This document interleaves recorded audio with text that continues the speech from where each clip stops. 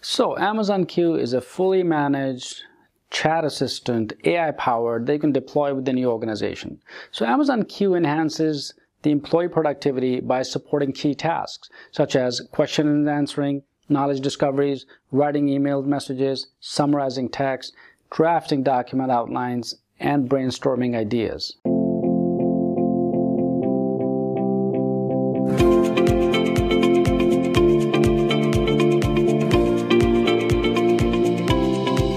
Hi, my name is Syed.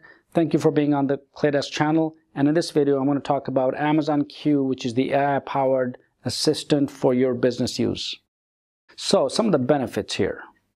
First is accurate and comprehensive answers. Amazon Q generates comprehensive responses to natural language query from users, right, by analyzing information across all enterprise content that it has access to. Now, it can avoid incorrect statements by confining its generative responses to existing enterprise data. It also provides citations, by the way, to the sources that are used to generate the response, so you know the references. It's simple to deploy and manage, right? And it also undertakes complex tasks of development and managing machine learning infrastructure and models so you can build your chat solutions quickly. Amazon Q connects to your data and ingests it for processing using its pre-built connectors, document retrievers, document upload capabilities, right? Pretty powerful. So configurable and customizable. Amazon Q provides the flexibility of choosing what source or sources should be used to respond to your queries. You can control whether the responses should only use your enterprise data or use both enterprise data and knowledge. Now, data and application security with Amazon Q, right? It supports access control for your data so that the right users can access the right content. Its responses to questions are based on the content that your end user has permissions to access. You can integrate your Amazon Q web experience, for example, with any SAML2 supported identity providers to manage user authentication and authorization. Broad connectivity in Amazon Q, it offers out-of-the-box connection to multiple supported data sources. So, it could be any data source that you wish to connect to or with Amazon Q. So in addition to enhancements, Amazon Q offers many additional power features, right? First, filtering metadata using document attributes to customize and control the end-user chat experience. So currently supported only if you use the Amazon Q API or the Q data source. Source attribution with citations is also pretty powerful, right? So if you use this particular feature, you can upload files, and chat is another feature, right? You can upload directly into the chat and then to perform web experience tasks. Third is quick prompts. So feature sample prompts for the capabilities to allow users for the Q experience. Amazon Q includes a filtering by document attribute feature. Now with this feature, you can customize and control chat responses for your end user using attributes or metadata attached to documents. So for example, if data source type isn't attached to your documents, for example, you can specify in the chat response be generated only for specific data source like Slack. Or you can allow end users to restrict the scope of chat responses using the attribute filters that you've selected. So for example, an end user can choose that the chat response be generated using documents from specific data sources. So filtering chat responses using metadata has many benefits. First, ensure response relevant and accuracy. You can specify that the responses be generated from and limited to authoritative sources within data. Now, control response content. You can also specify the type, for example, PDF, right? And others, business requirement documents. For example, documents that responses will be generated from. For example, scope chat responses. You can help your end user to narrow the scope of the response and then come to the answer quickly. Amazon Q offers a set of documents retrieval, right? You can also create custom document attributes that are more representative of your organization's data and use cases for more fine-grained chat response controls. So the Amazon Q web experience chat response provides in-text source citations for responses that use the organization's data source and knowledge base as a source. Now, each source listed in the response provides several attributes. For example, citation number, and citation is provided in a numbered list, right, and a sentence. Now, end users can view the source of the response by choosing the numbers. Snippet, the content extract from the document from which the generated response is based, is also there. Text segment, text extract from the source document that is used for source attribution. And then the title of the document itself as a source for the generated response. So next is URL of the document itself, right, for the source.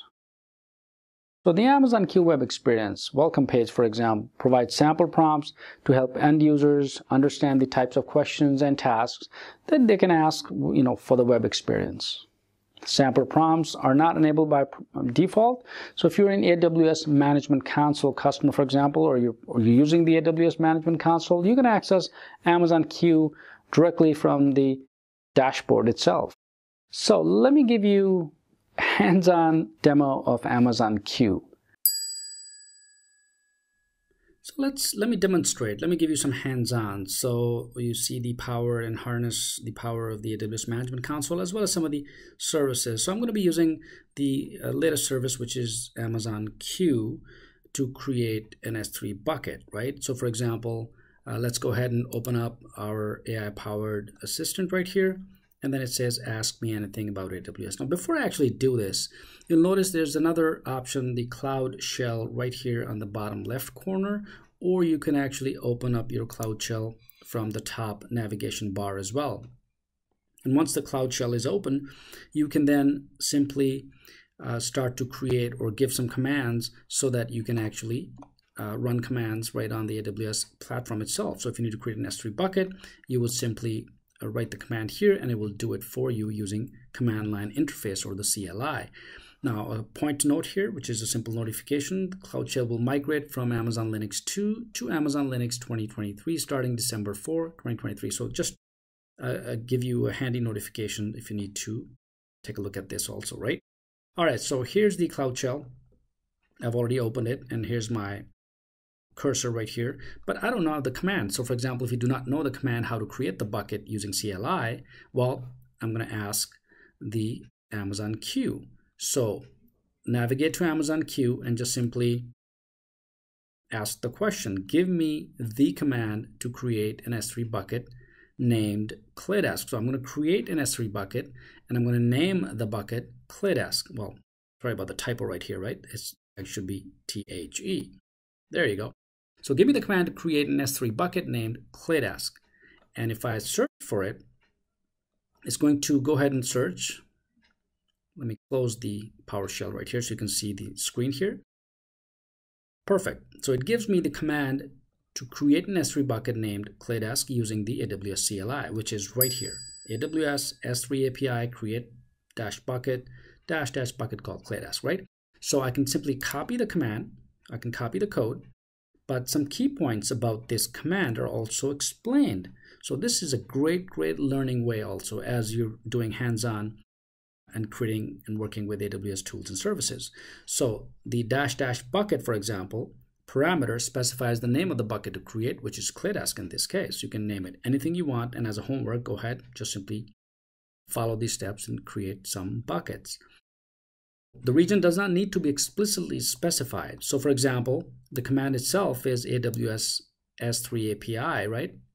You can simply say create bucket. So you don't need to use the region itself. By default, the bucket will have public access disabled, and access permissions can later be modified once the bucket is created. Then you can set bucket policies and assign roles and groups and so on. Okay.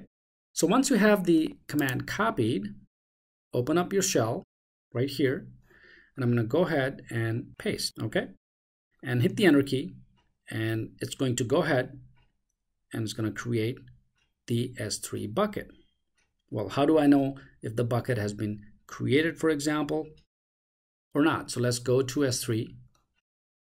I'm going to go to services, of course, and then navigate to storage, S3. And this will take me to the S3 dashboard. And right here, you'll see the bucket created. How easy is that? And it's absolutely powerful. So now you have the CLI within Management Console right handy at you. You don't have to create or download CLI from or on your machine. Well, if you want to, you can. But on the fly, you can create the bucket using AWS commands. And that's a great learning way to start learning the CLI commands. And of course, Amazon Q is perfect because it gives you now the ability, which is your generative AI powered assistant, to run commands. And here's my bucket. So if I click on ClayDesk, for example, then this is my bucket. Now here I can set properties, permissions, and so on. Okay, so I hope this helps. I wanted to cover and also give you a short demo on the Management Console itself, Amazon Q, and then how to use Amazon Q and create a bucket as an example. Let me know if you have any questions with this. Let's move to the next lesson.